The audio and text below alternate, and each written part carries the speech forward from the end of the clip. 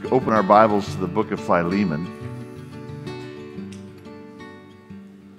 And just to review a little bit, there's three main characters in this little letter. It's written by the Apostle Paul to a man named Philemon who lived in a city called Colossae. And the church in that city apparently met in his home, according to verse 2 here of Philemon.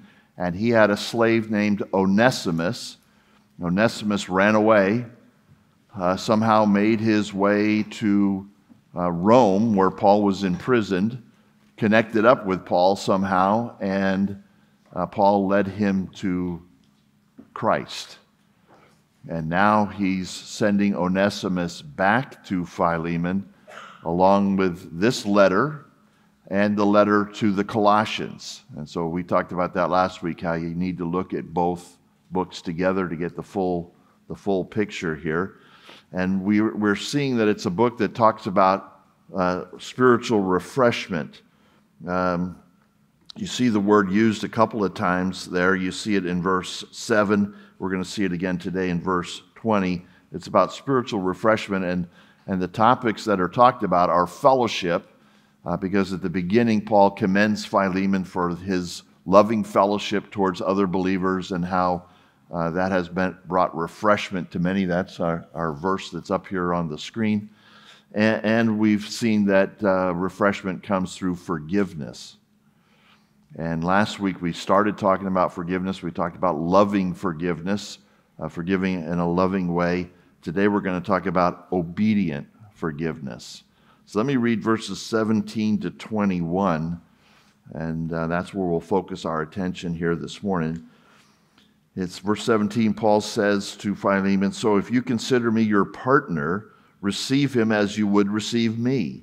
If he has wronged you at all or owes you anything, charge that to my account. I, Paul, write this with my own hand. I will repay it, to say nothing of your owing me even your own self. Yes, brother, I want some benefit from you in the Lord. Refresh my heart in Christ. Confident of your obedience, I write to you, knowing that you will do even more than I say."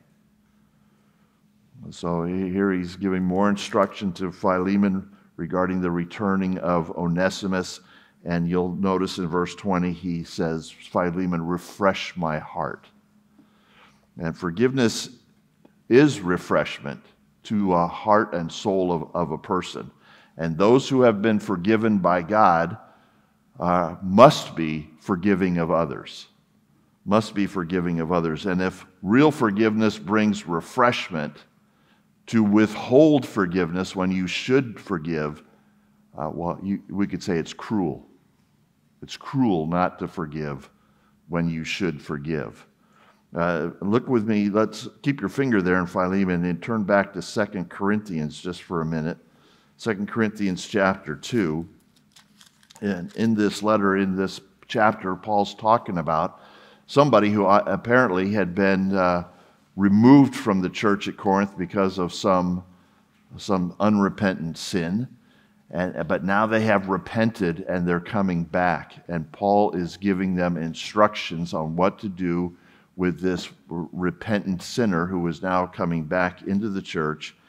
And he says in verse 6, 2 Corinthians chapter 2, verse 6, "For such a one," this is the person that was in sin, "this punishment by the majority is enough." Okay, you did what you were supposed to do in dealing with them, but now that's done because they have repented, which should be the goal to begin with.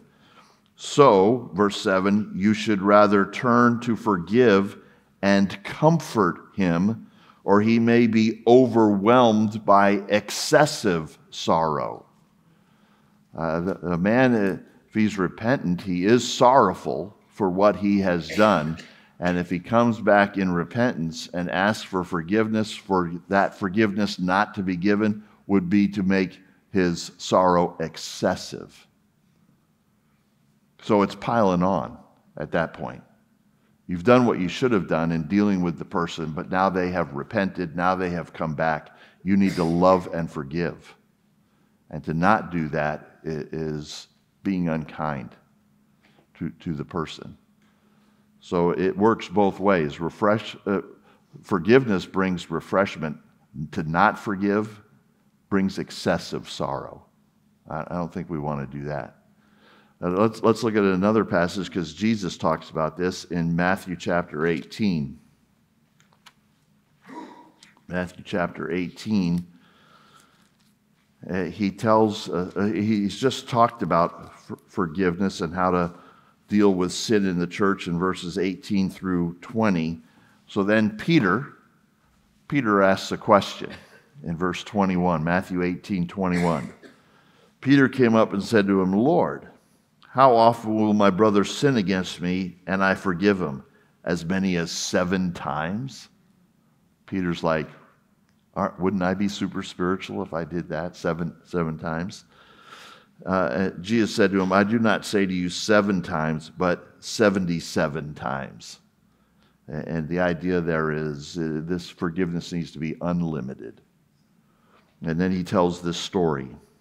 Therefore, the kingdom of heaven may be compared to a king who wished to settle accounts with his servants. When he began to settle, one was brought to him who owed him 10,000 talents. And since he could not pay, he wouldn't have been able to pay in the rest of his life that amount, his master ordered him to be sold with his wife and children and all that he had, and payment to be made. So the servant fell on his knees, imploring him, have patience with me, and I will pay you everything. And out of pity for him, the master of the servant released him and forgave him the debt. But, verse 28, when that same servant went out, he found one of his fellow servants who owed him 100 denarii, which is like lunch money compared to the amount he owed to the master. And seizing him, he began to choke him, saying, pay what you owe. So his fellow servant fell down and pleaded with him, have patience with me, and I will pay you. The same thing the first servant said. He refused and went and put him in prison until he should pay the debt. When his fellow servants saw what had taken place, they were greatly distressed, and they went and reported to their master all that had taken place. Then his master summoned him and said to him, you wicked servant, I forgave you all that debt because you pleaded with me, and should not you have had mercy on your fellow servant as I had mercy on you? And in anger, his master delivered him to the jailers until he should pay all his debt.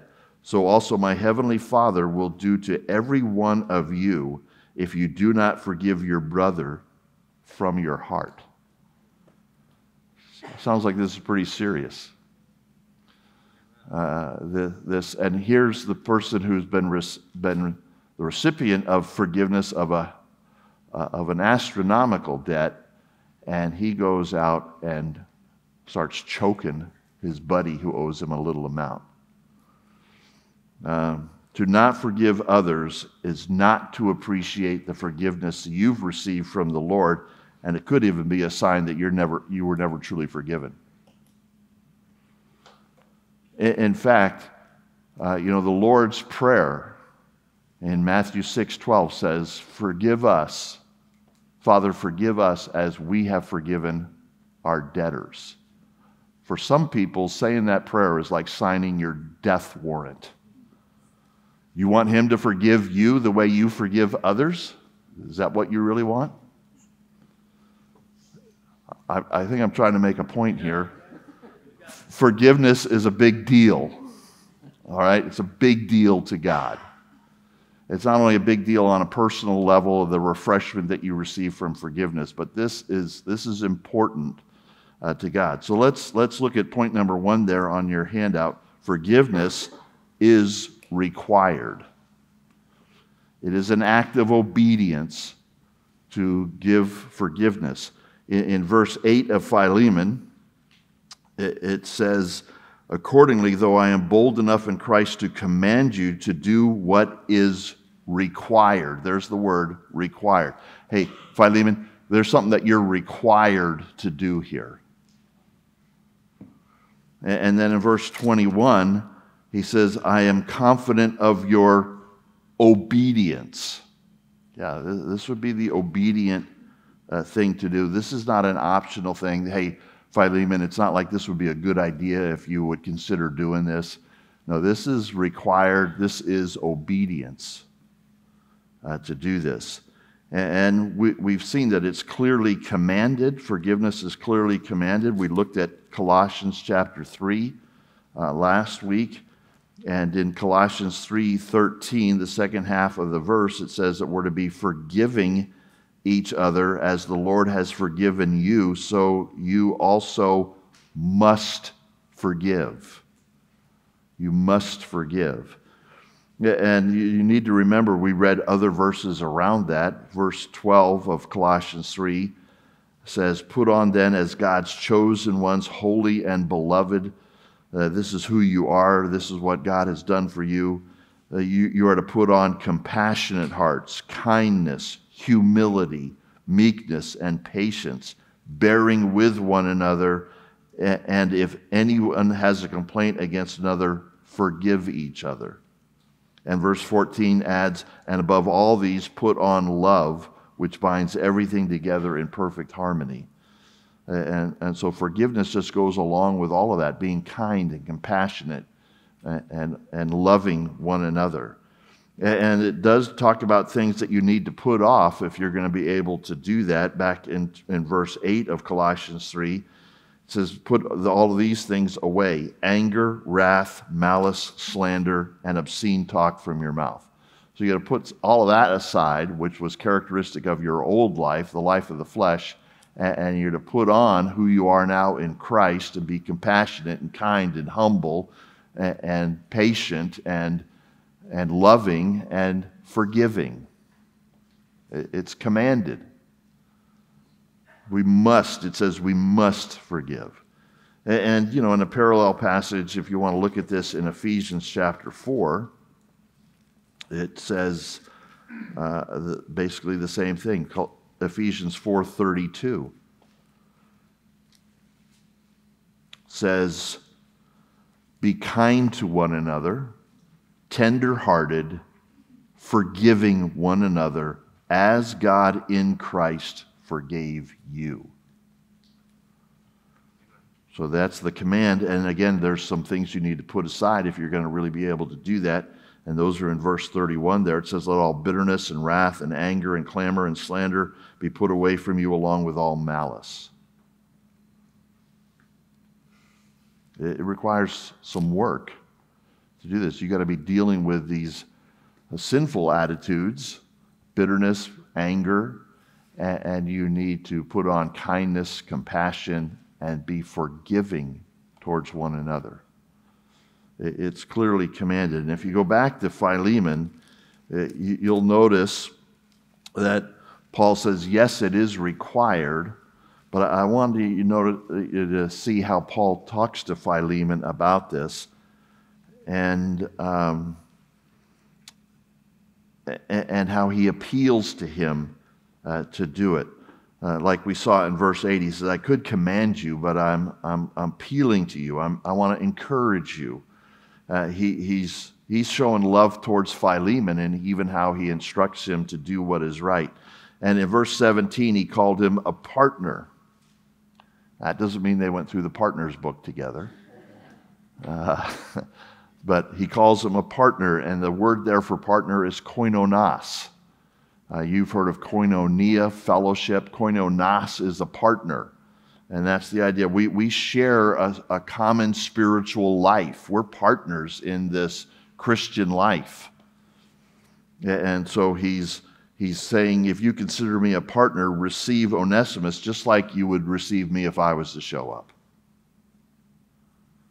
That's something to think about. I mean, Philemon would be pretty excited if Paul showed up. Is he going to be excited that Onesimus is showing up? The idea there is that we are all equal partners in Christ.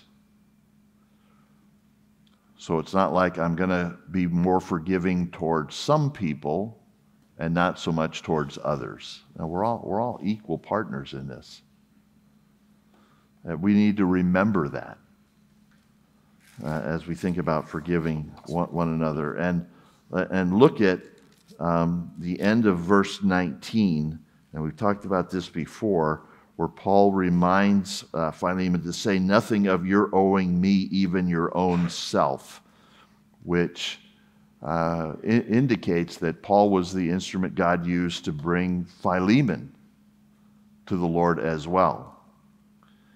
And there's that reminder that we need to have. If God has forgiven us all of our great and numerous sins, that should motivate us to forgive others for their relatively small and few sins against us. See, we tend to not think very highly of the forgiveness we have received.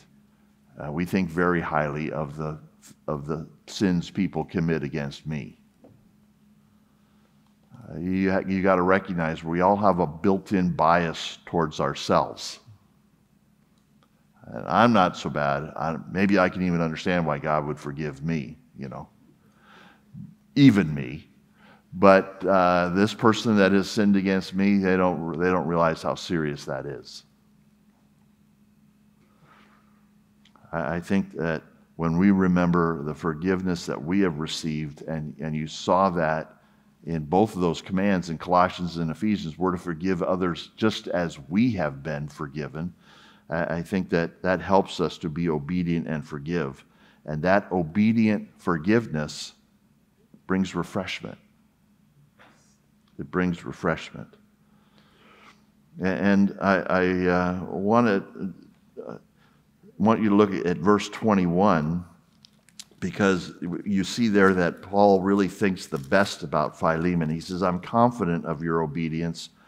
I write to you knowing that you'll do even more than I say. He's confident that Philemon's demonstration of obedience is going to be like over the top. It would be one thing for him to receive Onesimus back and put Onesimus back to work. That's another thing to kill the fatted calf and have a party. Everybody, Onesimus is back. The one who was lost has been found. Let's rejoice in the Lord.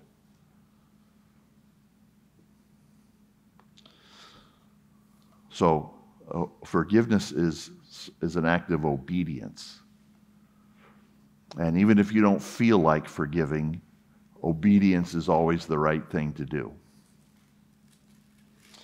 Obedient forgiveness refreshes, but not if you do it in kind of a cold, grinding, mechanical, technical kind of a way. A loving, kind forgiveness brings refreshment. Okay? Is that clear that we're commanded, it's required, it's obedience to forgive? We all got that? All right. So that raises probably a ton of questions. And you're probably thinking in your mind right now, well, what about this? Or what about that? Or what if this? Let's turn your page over. And we'll try to answer some questions. Because number 2 says forgiveness is conditional. That's a big question, because people will say, well, what are you telling us? Are we supposed to just give a blanket forgiveness to everybody for everything? Is that what we're doing? Well, does God give blanket forgiveness to everybody for everything? Are there conditions? Yeah, you got to repent and believe for the forgiveness of your sins. Is that right? So he's not just forgiving everybody who's ever lived and they're all going to heaven. That forgiveness is conditional. Luke 24:47, when Jesus was talking to the disciples, he says, you got to go and preach this message about me, and you got to preach repentance for the forgiveness of sins. That people need to know. Repent, you'll be forgiven. And in Acts 10:43, Peter is saying that forgiveness comes to all those who believe. So repentance and believing, and that's a part. We could call that judicial forgiveness. When we come to the Lord in repentance and faith, all of our sins are removed, right? We stand perfectly justified before God. In fact, you might have heard this word recently, Christ's righteousness is imputed to our account. So, you fire up your computer in the morning, you go to check your balance in your account, perfect righteousness. That's what you have. It's judicial forgiveness. Do Christians still sin? Yeah. And in 1 John 1:9 it says, if we confess our sins, He's faithful and just to forgive us and to cleanse us. And that's written to Christians. And in fact, that's a statement that describes a Christian. And so we recognize there's a judicial kind of a forgiveness that we receive at salvation. But now we have a relationship with the Heavenly Father. And that relationship requires that we confess our sins and receive that forgiveness. And as our Heavenly Father, He disciplines us too, doesn't He? Yeah. So there's a relationship there, and it does require confession of sin for the forgiveness. And that's the kind of forgiveness we're talking about between one another, that relational forgiveness. If you're a Christian, we're all in the family. But we have relationships with one another, and forgiveness is given to those who would come and confess their sins and ask for forgiveness from you if they've sinned against you. Are we tracking with this so far?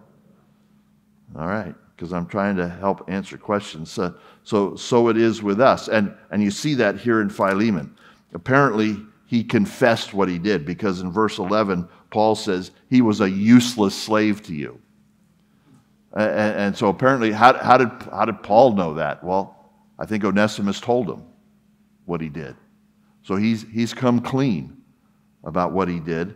And his repentance is seen in the fact that he's going back to Philemon. He's not only turned around in his heart, and turned from his sin and turned to the Lord. He's literally turning around and going back. I think that's a sure sign of his repentance. And, sometimes repentance, depending on what is done, requires restitution. And apparently, Onesimus, when he left, he didn't just leave by himself. He took something from Philemon, probably took money, and that's how he got to Rome. And so Paul is saying there in verse 18, if he has wronged you at all, and the way that is stated in the original, it's like, yeah, I know he did.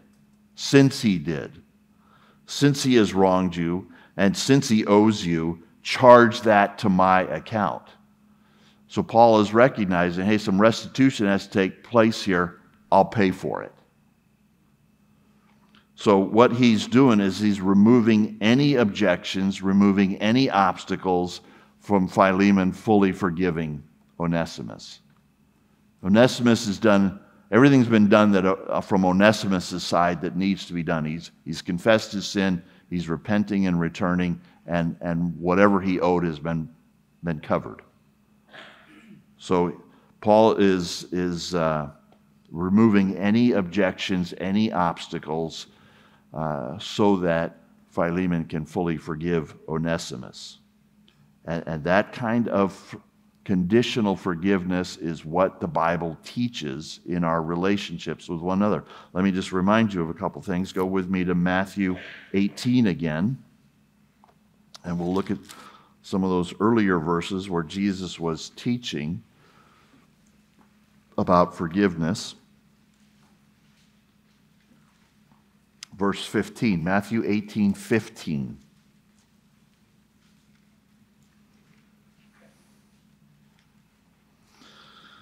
Says, if your brother sins against you, just forgive him and forget about it. Is that what your Bible says? I just want to make sure you're actually looking at the Bible. If your brother sins against you, go and tell him his fault between you and him alone. If he listens to you, which, it would imply he agrees with you, he confesses, yes, I did that, and he asks for forgiveness, then you have gained your brother. The restoration has taken place. Okay? But it didn't just happen. You had to go and show him what he had done, and he listened to you. Okay? And it goes on to say, but if he does not listen to you, take one or two others along with you, that every charge may be established by the evidence of 2 or 3 witnesses. So now you bring some other people because you're really totally committed to the restoring of this relationship. And you don't want to see your brother in this sin, in this condition of this unconfessed sin, and you really want to restore the relationship, so you bring some others with you to help with that. And hopefully you win him, that this helps, that there's a restoration. But it says if he refuses to listen to them, in verse 17, then tell it to the church. Why? Because we want the whole church involved in helping to restore this situation. Tell it to the church. And then if he refuses to listen to the church, even now there's people in the church reaching out to him and encouraging him to, hey, let's make this right. Let's do what we need to do. But if he refuses to listen to him, then you treat him as a Gentile and a tax collector. You treat him like an outsider. But, this is a pretty intense process trying to bring about restoration here. This is Operation Restoration. And everybody involved in this process has to be ready to forgive. Hey, I'm going and I'm talking to my brother, and I want to forgive.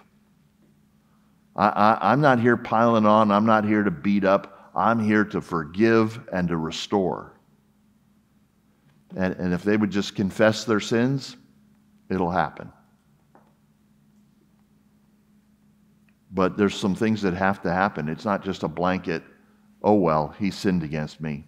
Okay, no big deal. We'll move on. Did I say a tentative hand going up over here? Yes. So verse 15 where it says, if your brother, so this is in context of a Christian, correct? Yes. Yes. Exactly. Good question, and we'll come back to that. You're jumping ahead. Don't ever do that again. No. Yes, sir. Sports has some real obvious rules, so that one sins against it's called a foul. But in life, if I think that some guy has sinned against me, he may think that I've sinned against him. And those are the conflicts that we run into. Is it my sin or his sin? And how do we work that out? Great question. Great question. Stay tuned. Okay. I tried to anticipate these frequently asked questions and to get to them. So Matthew 18 gives us one thing. Look over at Luke chapter 17. Just as a quick answer to Scott's question there, that's why you would bring in a couple of other people to help clear that up. And we've said this before. If you're going to go talk to somebody in person, are you really, if they don't listen, if they don't agree, if it doesn't get worked out, are you really going to go get 2 other people and come back and do this again? Because if you're not going to do that, don't even go the first time. Because you're really not serious about it. So if you're going to start the process, you got to be committed to the process. Because you love your brother and you want that restoration to take place. Luke chapter 17, verse 3 says, pay attention to yourselves. If your brother sins, rebuke him. And if he repents, forgive him. So does that sound like it's conditional? The forgiveness is conditional? Yeah, it is. It obviously is. If he repents, forgive him. But here's where it gets really challenging. Verse 4, and if he sins against you 7 times in the day and turns to you 7 times saying, I repent, you feel free to doubt his sincerity. Is that what it says? You must forgive him. You must forgive him. So how's your forgiveness meter going? Where are you on this forgiveness scale here? How are you doing at forgiving people, you know? Yeah. See, what happens here, and I'm just going to speak honestly from observation and experience, when my brother sins against me, he's like the last person I go and talk to.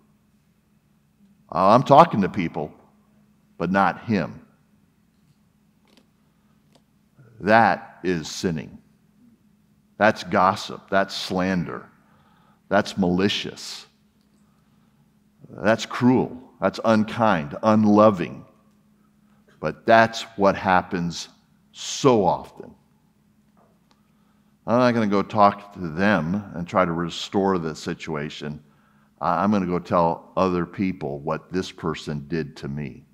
Let me just tell you what this person did. And I'm trying to win favor to my side. Like I'm trying to win. There's a conflict between me and this other person. I'm trying to get people on my side of this thing. Just remember, when somebody comes to you and starts telling you about somebody else's sin, if you receive that information, just count on it. They'll be talking about you someday. And you need to tell them, you need to not listen to that. We could shut this whole thing down if people would not listen when somebody comes to gossip about what this other person has done to me. If you would just shut it down and say, hey, you have an issue with this person, you need to go talk to them. Or you could even say, I can't believe what you're telling me. I know that person. I can't believe what you're telling me. If you got a problem with them, you should go work it out. I'm sure you could. You start doing that enough times, people will stop bugging you. And you'll feel refreshed. Yeah. Yeah, so that was just for free. That was just like a little aside. I don't know. I got kind of worked up there for a minute. Please forgive me. All of this here, these verses that we just looked at in Matthew 18 and Luke 17, they indicate a strong willingness to forgive and restore. See, that's why you got to look at those commands to forgive and the verses around them that talk about being kind and compassionate and loving.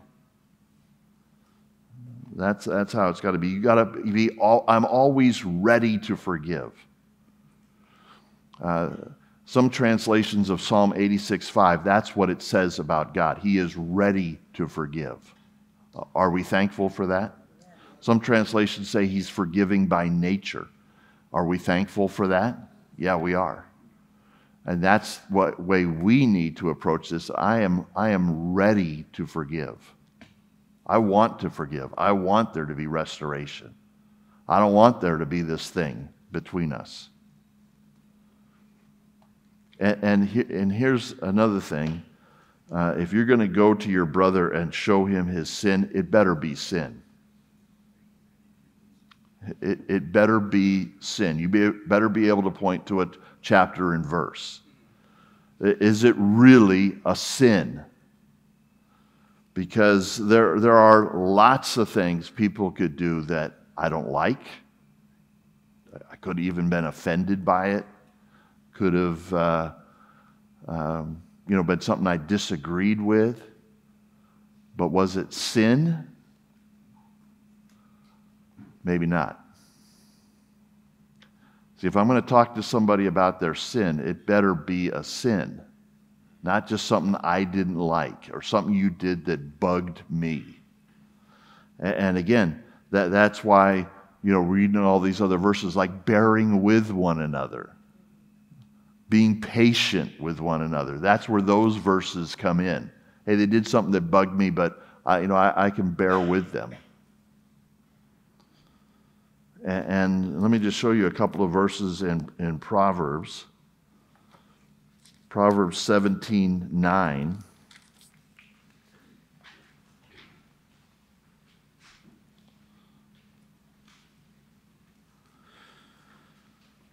Says, whoever covers an offense seeks love. In other words, I've been offended, but I'm going to cover this up. I'm not going to make a big deal about it. I'm not going to go talk to other people about it. I'm going to be patient, kind, compassionate, loving. But the rest of the verse says, he who repeats a matter separates close friends. Yeah, that happens. They did something I didn't like. They did something I didn't agree with. Let me tell you about it. And I don't want you to be their friend anymore either. You see that? That's the idea here. I'm trying to win people to my side here. That's not right. And in chapter 19, verse 11 of Proverbs, it says, good sense makes one slow to anger. So if you're quick to anger, what are you? Stupid. Well, wouldn't that be the opposite of good sense? Stupid. Good sense makes one slow to anger, and it is his glory to overlook an offense. Overlook an offense. So that's you're drawing a line. It could have been something that was offensive to you, but it wasn't a sin. I can overlook offenses. I can be kind and patient and gracious in those cases. So if I'm going to talk to somebody about their sin, it better be a sin. All right? Is that helpful? Yeah. I've heard teaching on, where you should address a sin. It's not loving to let a person sin, that's not okay. And I've heard people say, well, if you're doing that, then like in my marriage, I just would be confronting my spouse all day long. Come on. Your spouse can do a lot of things that you don't like, but are they sinning against you? Come on. Well, let's think about this seriously. I mean, you live that closely with somebody, they're gonna do a lot of things you don't like or you don't agree with. Amen? Amen. Thank you for being honest at church there. Yeah, but are they sinning? No, come on. We are way too sensitive to the things people do that we don't like.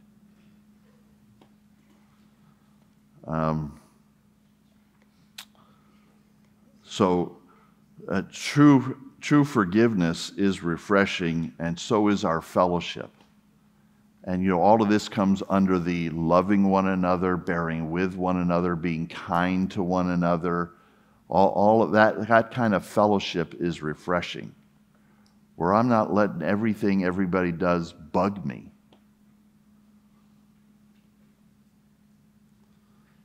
Okay? Did I make that clear enough? All right, well, let's go then to the conclusion, and I've got more things we can talk about regarding this forgiveness thing, okay?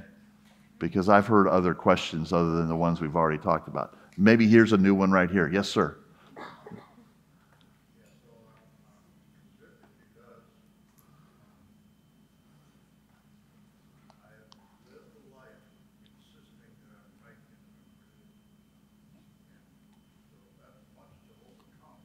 Yeah.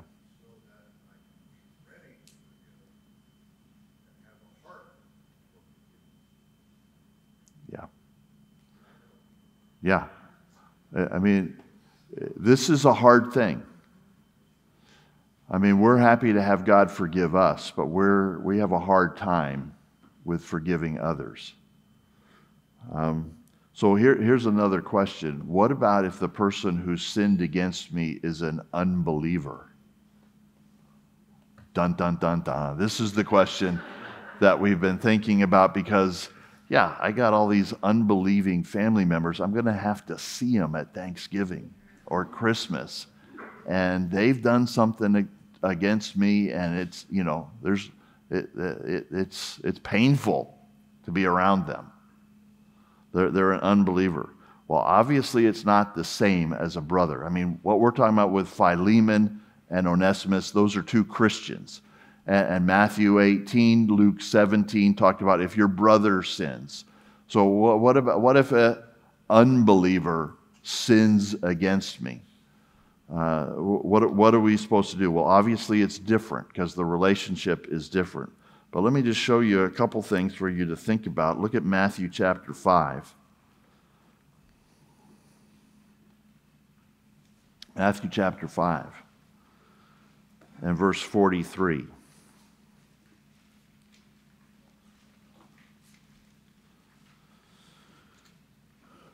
Where Jesus says, "You have heard that it was said, you shall love your neighbor and hate your enemy.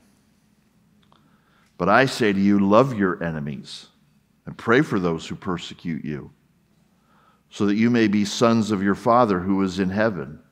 For he makes his sun rise on the evil and on the good, and sends rain on the just and on the unjust. For if you love those who love you, what reward do you have? Do not even the tax collectors do the same? And if you greet only your brothers, what more are you doing than others? Do not even the Gentiles do the same? You therefore must be perfect as your heavenly Father is perfect."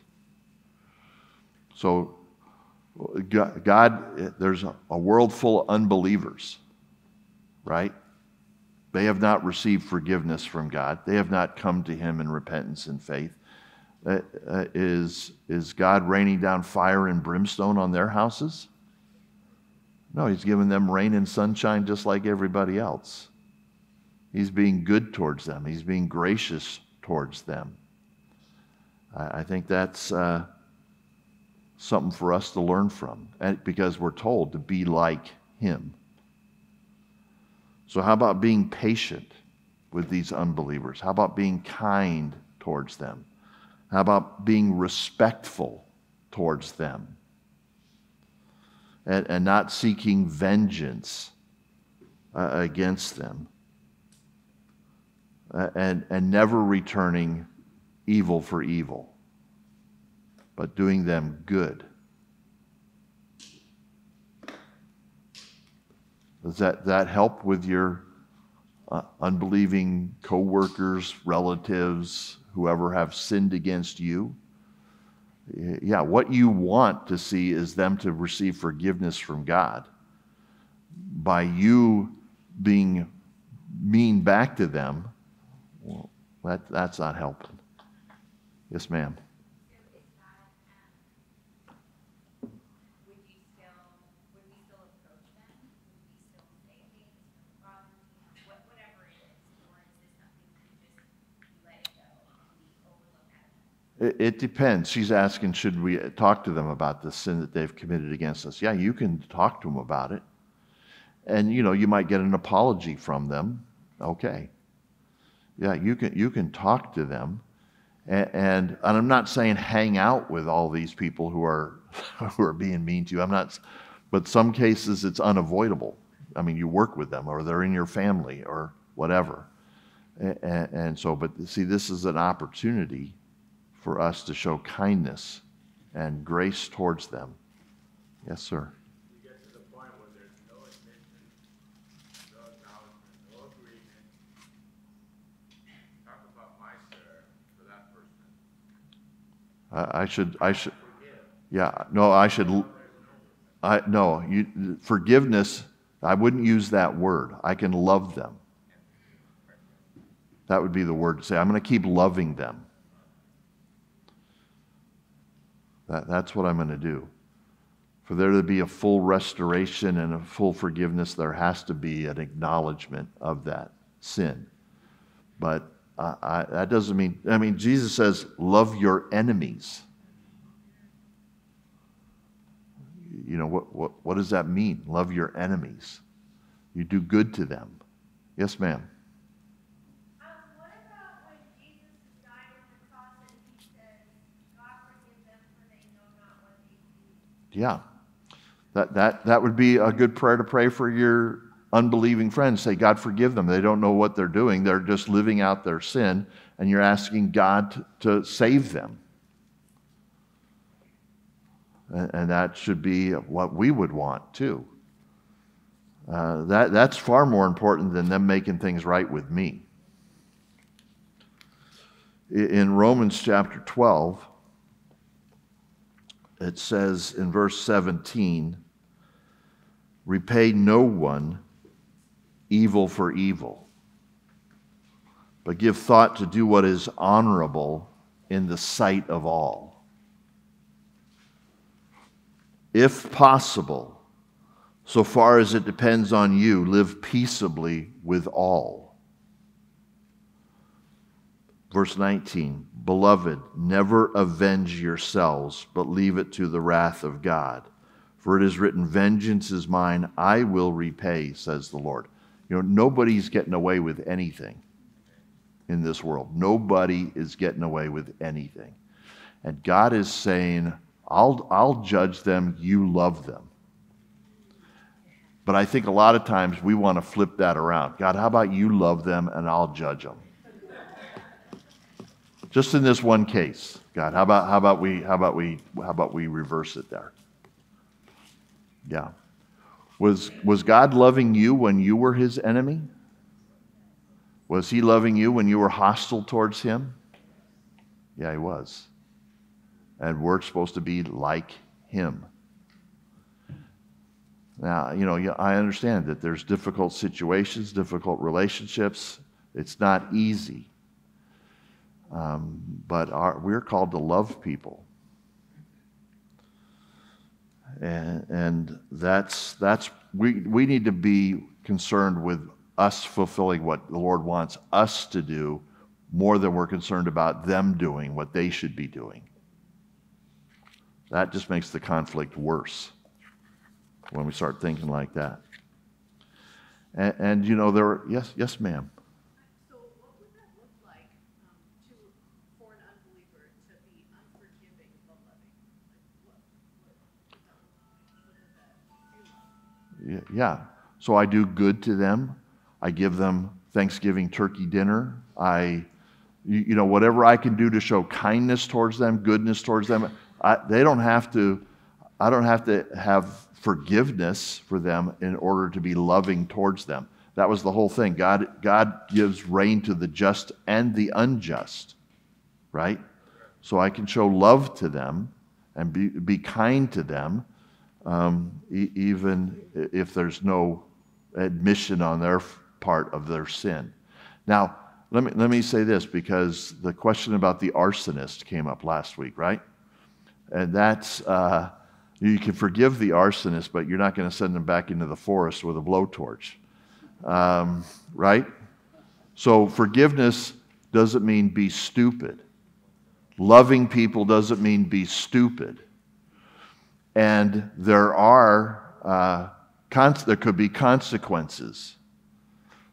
Somebody could sin against you and they have broken a law. Okay? And they could confess what they did. And you could forgive them, but they're still going to jail for what they did. All right? So it doesn't mean that there's no consequences or there's no follow-up like that. But our attitude is to be loving, kind, and forgiving towards them. Yes. So that just answered my question I've been mulling about since you were talking in Matthew chapter 18, where the Lord likens the kingdom of heaven is like a certain king who forgave somebody. And he gave that servant complete forgiveness. Yep. But when the servant demanded restitution of his own, a debt from somebody, then God, or it says in verse, then his Lord was wroth with him, and then took him to the tormentors. Yeah. And then Jesus says, such likewise shall my heavenly Father do unto you. Yeah. So there's still consequences. Yep. Because I was struggling not to get a false inference from that text, because the servant was forgiven, but then later on, it looked as if that was, the sentence was changed. Yeah, and you know that's an interesting thing to think through. You know, you could see that as the first person truly was a Christian. I mean, that's kind of the point. The story is being told here. The master is the Lord, and we're the people, right? The first person, you could ask the question: did this person, were they? I mean, they may have been happy to accept forgiveness from the master, but they weren't willing to give it to anybody else. The consequences, could that indicate that they were not really a believer to begin with? Because does God get angry with his people and throw them into prison and make them pay? You know, that would be a question. Or if you want, because, you know, you don't want to bend a story too far. If this is talking about somebody who's a true Christian, who's unforgiving, are they living in the jail of bitterness? Because I think there's a lot of Christians hanging out in bitterness land. Yeah, we're back here. Hold on. Right back. Yeah, I can told that Christian love towards those people we're talking about outside of the brotherhood or the Christian love is acting towards them as if you like them. You hope they get promotion. You hope their children heal. You hope that things go better for them, so that the Lord's kindness will lead them. You're not going to go on vacation with them or have them in your house. Towards them. Yeah. Yeah, that's what Jesus said. You pray for those who you want what's good for them. Yes, ma'am, right here. In back in Matthew 18, we're reading 15, if you go down to 17, it says if he refuses to listen to them, tell it to the church. Yeah. And if he refuses to listen even to the church, let him be to you as a Gentile and tax collector. And that, to me, is that idea of the consequence of, you know, but it's like identifying them, not like in a hateful way, but their ministry. You love them, Right. you want them to be restored. Yeah, you to treat them like a Gentile or a tax collector in that context means treat them like an outsider, because that's how they're living. Okay? But that, yeah, and so they're not seen as a part of the church, but that doesn't mean we don't care about them. And in 2 Corinthians 2, you see the person who was put out come back. And Paul's saying, hey, you should be happy about this. Love them, restore them. Because that's the attitude you have in your heart from the very beginning. You see, when I go point out a sin to a brother, it's not to pile on, not to beat him up, not to tell him what a lousy person he is. That's not the right way to go about it. But let's talk about, I mean, there are real hurts that we experience in this life, right? Yeah. In fact, I told my little group that I think one of the hard things about forgiveness is, you know, you got some real pain that maybe you felt from whatever they did to you. And dealing with that pain can be really hard. Because I'm in my heart of hearts, let's be honest, I'd like them to feel a little pain too, you know, and so I might withhold forgiveness until I feel like they felt a sufficient amount of pain, which is me making things even worse than that. Mary Lou, did you have a question? Yeah. So what if that sin was towards a child? So then is that sin then ours because we are the parents? So somebody sins against your child. Yeah. Well, obviously you're going to care about that. And you just need to apply all the things that we just talked about. You need to be loving with them, kind towards them. Doesn't mean that you act like it didn't happen, or you're going to let them keep hurting your child. It doesn't mean that, but it does talk about your attitude towards them. and your goal is to try to win them. We're trying to win people here. That's what we're trying to do. But let me just close by talking a little bit about the bitterness, resentment, or even the feeling that we could get that I was a victim. That's pretty big these days, isn't it? That's one of the big words in our culture. Be a victim. So you need to remember, if you forgive somebody, that is like making a promise that I am not going to hold this against you.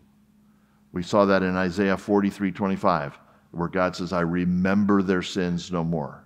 I forgive and I remember them no more, which means it's not like he forgets that it happened. It means that he's not going to hold it against you ever again. That's good news, right? God's not going to remember my sins against me. They're forgotten. For a Christian, I'm not going to go to heaven and there's not going to be a giant movie screen showing all the sins of my life. God's going to say, I don't remember those. I don't hold those against you. We're done with that. So I need to always be ready to forgive. I need to be loving. I need to be patient. And I think that if we have trouble with holding on to something that's been done to us, one reason might be because we're too focused on ourselves. I mean, just to be honest. It's not that you weren't hurt. I'm not denying hurt. I mean, we do experience real pain in relationships. I'm not saying that you weren't hurt, but to hold on to that hurt is to think too much of myself. Like, how dare you do that to me? And I think it is to hold on to it is to not think highly enough of Christ. What I have in Christ isn't enough to help me overcome this. Is that what we want to say? And certainly Christ knows what it's like to be unfairly treated. Doesn't he? And in fact, he provides the example for us in 1 Peter 2, verse 18. Let me just read this to you. And this has to do with, this would go to Philemon and Onesimus, the servant and the master. 1 Peter 2:18 says, servants, be subject to your masters with all respect, not only to the good and gentle, but also to the unjust, which is kind of a tame translation. The word could be translated the perverse. For this is a gracious thing. When mindful of God, one endures sorrows while suffering unjustly. For what credit is it if when you sin and are beaten for it, you endure? But if when you do good and suffer for it, you endure, this is a gracious thing in the sight of God.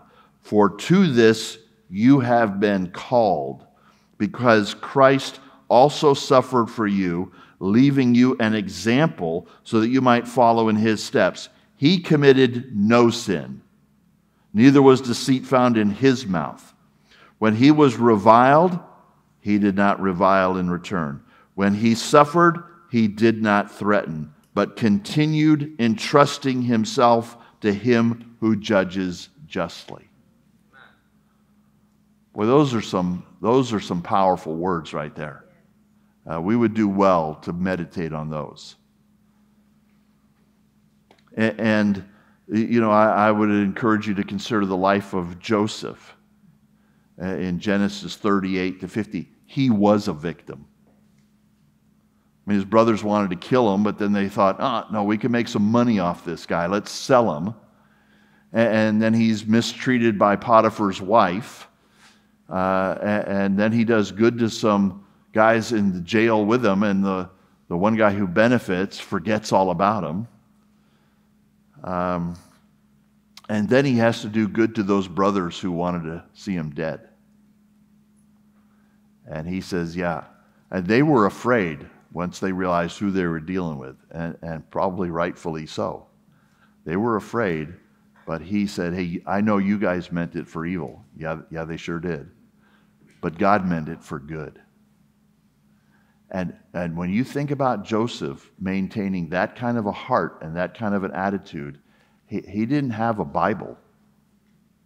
He didn't have a church. He didn't have a Bible class. He didn't have a podcast. All he had was God. And that was enough. That was enough. Is God enough for us to endure the pains that we experience from people in this life?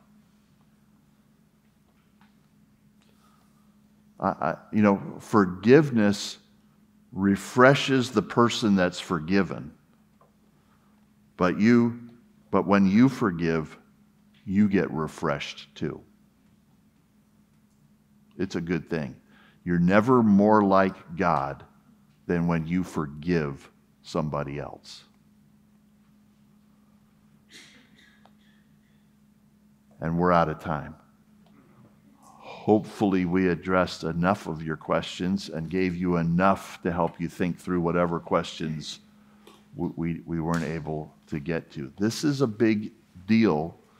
It's a big deal to God, and it needs to be a big deal to us. And the thing that we need to keep foremost in our minds and hearts is God has forgiven me of all of my sins forever. I must forgive others. I must.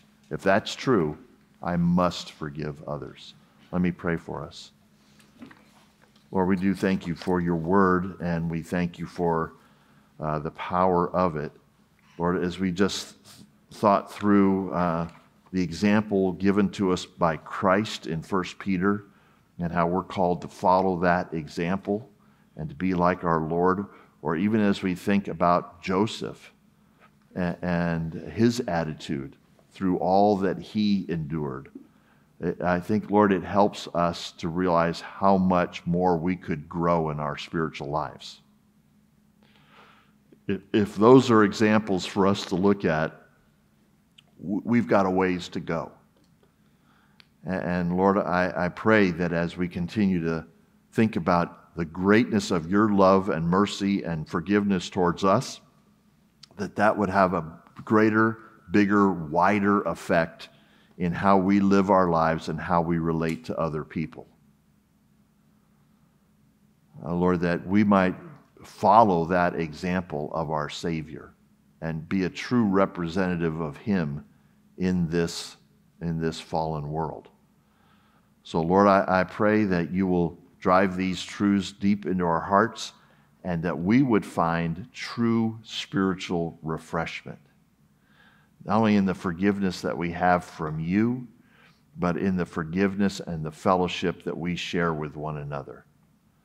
So Lord, I pray for us as people, I pray for us as a church, that we would be a fellowship that represents true love and patience with one another, kindness towards one another, and real forgiveness towards each other. So Lord, we thank you for this time and your goodness to us. And we thank you in Jesus' name. Amen.